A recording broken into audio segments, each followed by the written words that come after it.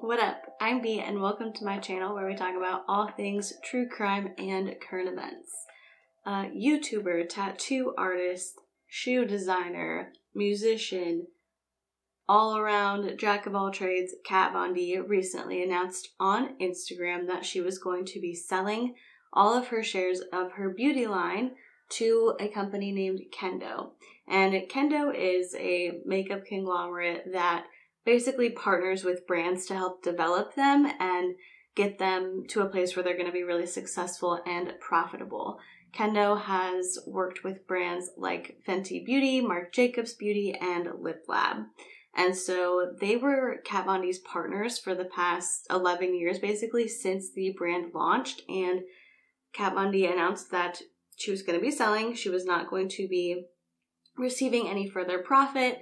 All the shares are going to Kendo. She wants to focus on her shoe line and her music career. Apparently, she's going to drop an album in the spring and go on an international tour. I was surprised that she was saying that she was, it was her long-awaited album, because I didn't know that Kat Von D did music, and I looked it up, and it's fine. So best of luck to her with that. Back to the point. Kendo now owns all of Kat Von D's shares to Kat Von D Beauty. They are rebranding, they're renaming, it's going to be KVD Vegan Beauty, and they are going to be managing it from here on out. Kat Von D will not receive any profit, she will not have any say in product, design, stuff like that. Like, it's just straight line, she's no longer a part of it. It's interesting that she's decided to do this. Kat Von D has faced a lot of backlash over the past 2 years. There's been quite a few things, quite a few controversies that she's been involved in, and so her makeup line has steadily been going downhill. Not necessarily the quality of it, but just people wanting to buy it. The popularity is not nearly what it was even 4 years ago. And so it doesn't surprise me that she's decided to sell the shares, step away. It's probably not as profitable for her as she wanted it to be, and they do have a lot of good products, so it makes sense to do that. However, the main question that everyone is asking now is, since she has sold her shares, since she no longer is a part of it, she's not going to get any profit, she has no say in it, are we going to buy her products now? And I'm pretty sure the answer is no. Some people might, some people can separate the art from the artist or the makeup from the person who founded the makeup company, and it makes sense. Like, she's not going to get any profit from it. It's going to be a completely different company. They have good products. Why would we not buy it? But here's why I don't think this rebrand is really going to make much of a difference. People think that Kat Von D is an anti-vaxxer and a Nazi. If you take 5 minutes to do a simple Google search, it's pretty easy to find that she's not. Let's talk about the anti-vaxxing first. On Instagram, before Kat Von D's son was born, she was talking about becoming a first-time mother, kind of judgment from others, figuring this whole thing out, and she said that she was going to be raising a natural vegan child without vaccinations. And people were pissed. Rightfully so. Vaccinations are incredibly important to the health of not only your child, but to people all around your child. And it's extremely foolish to say that you are not going to vaccinate your child when they are that young. As you get older, there are some, like the flu shot every year. That's kind of up to your discretion on who you're around, who you might expose to the flu, stuff like that. But when you're young, getting those vaccinations like polio, measles, mumps, like the Tdap vaccination, all of that stuff is incredibly important. And so obviously people were mad, like I said, rightfully so. She has since come out and said that, I'm not an anti-vaxxer, I'm just a first-time mother, I'm questioning the ingredients and wanting to make sure that I'm putting the right things, the right vaccinations, the right ingredients, and making the right decisions for my kid. And I 1000% get it. But in addition to that, she didn't come out and say that she's going to vaccinate her child. She said that she was going to let her pediatrician guide her. And so what I'm hoping that means is that her pediatrician is going to tell her, your child needs vaccinations, and she's going to say, okay, thank you, doctor. This answer allows her to side with Western medicine, saying that she's going to turn to her pediatrician and confer with him or her for guidance, but she hasn't come out and straight up said, I've learned vaccinations are helpful and healthy and necessary for my child. And I get it. The people, if anyone's an anti-vaxxer in here, are going to come back and say, like, vaccine allergies, people getting sick from vaccinations, causing autism. Don't even come to me with that. Don't even come to me with the autism link, first of all. Second of all, yes, some people do have allergic reactions to vaccinations. It just happens. It's rare, but it happens. It's like doing open heart surgery. There can be complications. It can end up going poorly, and you can face serious damages from it, but open heart surgery is still a good thing that helps a lot of people. So, while Kat Von D has not come out and said straight up that she supports vaccinations now, the fact that she said that she was just being a mom who was concerned about her first time being a mom, her first kid, and the fact that she was going to rely on her pediatrician, I think it's very clear that she's not anti-vaccination. I'm sure she's leery of it, but I don't know. As a kid, as a little baby, like, the vaccine schedule seems pretty intense. And so I get being concerned about it. I get thinking that it's a lot. I don't think that makes her anti-vax. But I think that being an anti-vaxxer is something that is just going to be forever synonymous with Kat Von D. And just because she was a first-time mom, questioning the validity and necessity of all these vaccines to her first child. The second controversy.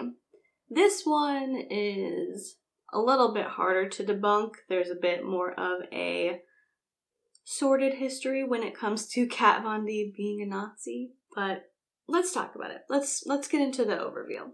So in 2008, a headshot of Kat Von D was presented to the network executives of Miami Inc., which was a show that she was on, and it had some anti-Semitic remarks on it, is the nice way that I'm going to say it. And basically the person who showed the network executives was like, this is disgusting. I can't believe she would say stuff like that. Like, we need to get her off the show, get her off the network.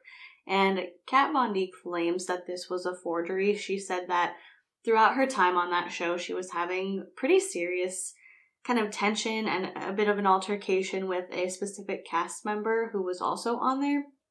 And basically what she said in an interview was, I have no idea who actually forged the message, but what I do know is that the man who treated me so terribly on set took this 8x10 photo and threatened the network, saying that if they don't cancel LA Inc., which was her spinoff that she was getting, that he would go to a different media outlets and release the 8x10 with the forged message on it. Basically, she's claiming that somebody went and wrote this message on her photo and then was using it to kind of ruin her career.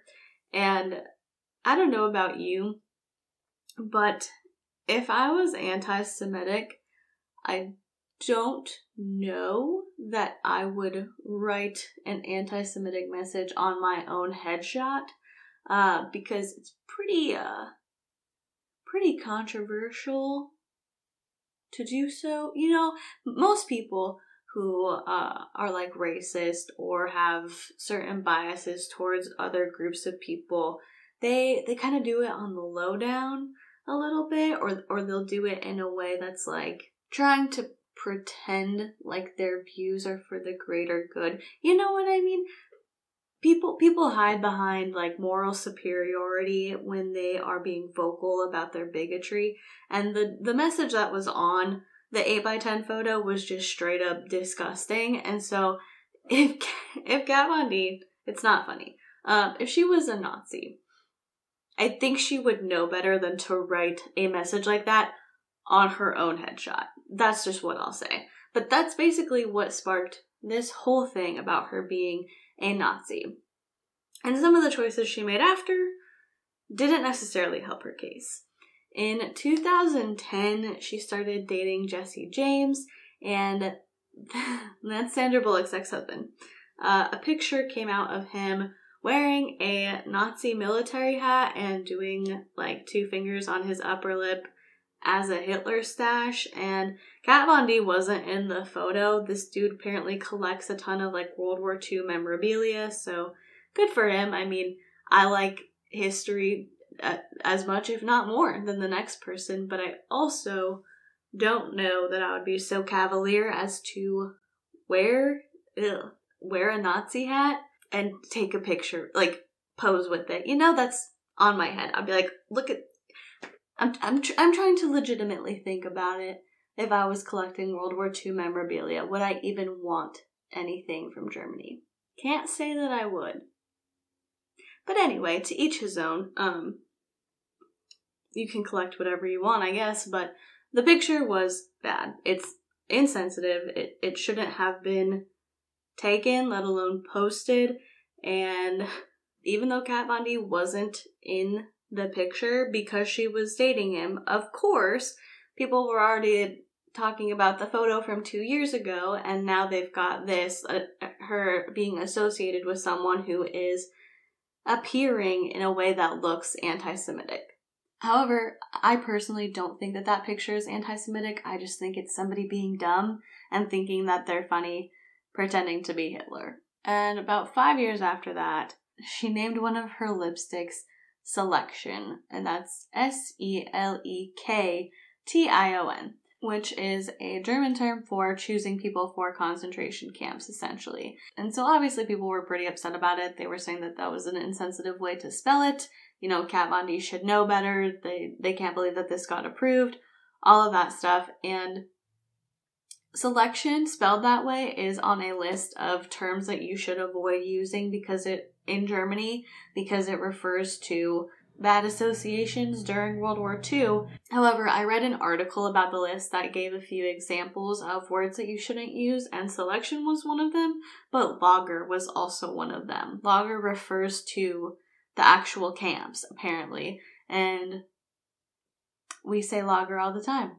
It's a type of beer. So obviously that's insensitive. That's in bad taste. I don't know why she would pick that name, but I would be surprised if the intent was to be anti-Semitic.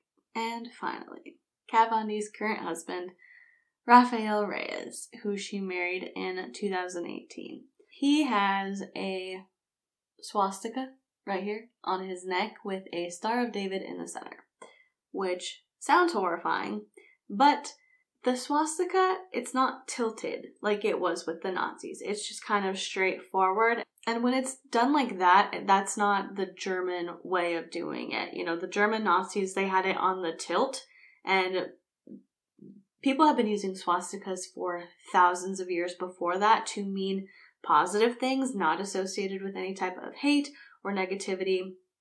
And her husband actually said about his tattoo was, what I have tattooed in Navajo iconography is called a whirling log and can denote abundance, prosperity, healing, and luck. And as far as the Star of David goes, I think most of us, like most people who grew up in school learning about World War II or people in Europe in that area, we see that and we're going to think that that's Jewish, and so it's like, that's odd. Why is that in your Navajo whirling log? I don't get it. But from what I've read, the Star of David is also part of Navajo iconography. It kind of refers to a balance when you have it presented like that, and it kind of refers to the phrase as above, so below, and so it's about being in unity with the earth and with nature. And that's just from what I've read. I'm obviously not an expert on it, but I wanted to give people the benefit of the doubt and really try and look at people's intent in getting things. And so if he has a tattoo with a straight on whirling log that's not tilted as a Nazi symbol, and he's saying that this is part of his background, part of his heritage, who am I to say that it's not? Who am I to assume that it's a symbol of hate when he has said that it's not? Because here's the thing. The things that they have done are very much outright and outspoken. And so, like I said, if you're going to be vocally racist or anti-Semitic or biased or bigoted towards somebody, you're not going to do something big and then shrink back and be like, oh no, I didn't mean it like that. You know, like you're going to be proud of it or you're going to try and hide it. With them, it just looks like it's a series of, with Kat Von D, it's like a series of misfortunes. You know, somebody forged that photo of her. Somebody that she dated posted a dumb picture, and because she was associated with them, now she's associated with a Nazi even more. Then she's got the lipstick. I don't have an explanation for that, but I can only imagine that if she was naming a lipstick selection to be anti-Semitic, she would come out and say it and be like, if you're Jewish, don't buy my stuff because I don't care about you. You know, like that is how I would picture it, because that is a bold thing to do. And if you're bold enough to do that, I feel like you would be bold enough to stand behind it. I think it was just a bad choice. It was an insensitive choice. And as for her husband's tattoo, looking at it, it is very clearly not a Nazi tattoo. It is a swastika. And like I said, most of us, we associate the swastika with Hitler and with Germany and World War II. But it was used for thousands of years for other things before that. So, Kat Von D might not have the utmost trust in vaccines and might be a little bit leery about them. Kat Von D might have been in the wrong place at the wrong time and associated with the wrong people in the past and had made some poor decisions in terms of being sensitive to others. But looking into all of this, I think it's pretty clear that she is not completely anti-vax and she's not a Nazi. But people don't care about that. They care about cancel culture. They care about the righteous indignation. 1000%. Don't support anti-Semites. Don't support people who are anti-vax and who are putting the herd immunity to the test and putting their kids at risk and putting the people around their kids at risk. Absolutely, you do not have to support those people. However, I think that this is just another symptom of our outrage culture, of hearing something secondhand or hearing just a part of the story and then running with it. And I understand that not everyone has the time to look into everything and get the details, and they're just going to, take what they hear on Twitter or take what they hear from somebody calling her out on YouTube, and they're going to go with it. They're going to run with it. But I think that it's important to, if you're going to go all the way to canceling someone, just look into it a little bit. And because it has been so long that people have had a distaste for her because of these things, if they haven't looked into it by now, they're not going to look into it to see if they're going to purchase from KVD Vegan Beauty in the future. KVD Vegan Beauty is still going to be Kat Von D Beauty in people's minds. It just is. It doesn't matter if she doesn't profit from it. It doesn't matter if she has no creative control, no input, nothing like that. She has no association whatsoever with the brand. People are going to associate that with her. And for some reason, she has been chosen as the person who gets canceled for this, despite having multiple other problematic YouTubers and beauty influencers who could be canceled for pretty much the same thing, but for some reason, we've given them a pass, or we've let them slide by, or we've decided that they've changed. And I just think it's interesting, Kat Von D and Jeffree Star used to be really close friends, and for some reason they had a falling out, and they've pretty much been accused of very similar things, of racially insensitive things, and I don't know what it is. If Jeffree Star is just more prominent in the YouTube community and he posts so much more that people are willing to look past that and embrace him for who he is and say that he's been willing to change because they see him more often, whereas she is not so much on YouTube. She has like 760,000 subscribers. Jeffree has millions. She doesn't post that much, and so we don't see her really in her everyday life like we do with Jeffree. And I think that that's why her business has suffered so incredibly much, because she is a little bit more private. She doesn't post on YouTube. She doesn't have you come into her home and like walk you through her day or anything like that. And she just appears to be a little bit more private in that respect. And so if that's how she prefers to be, great. She shouldn't feel the need to overshare anything or be somebody she's not. And I think she's just kind of accepted the fact that the beauty community has made their decision. They've spoken, and she's going to kind of cut her losses and move on, which I think is commendable. You know, you don't always have to continue something if it's not working. And it makes me kind of sad that this has happened, because so many people make mistakes. They are associated with the wrong people. They have a shady past, whatever it is. And some people are allowed to change and some people aren't. And I think it's just kind of a bummer, because she had some really great products and I think people really liked what she put out. But because of the bad choices in words and some of the bad associations in the past and the unwillingness to be a little bit more vocal and a little bit more connected with her audience, she's going to have to step away from something that it appeared that she really cared about. But that's where we're at. She has sold her shares and she's going to be focusing on her shoe line and her music career. And honestly, sometimes I think it's best to walk away from things that don't work. She knew that people weren't going to look into it. They weren't going to forgive her. Her brand wasn't going to suddenly start booming again. And so she made a smart business decision. But I also don't think that it's going to change anything.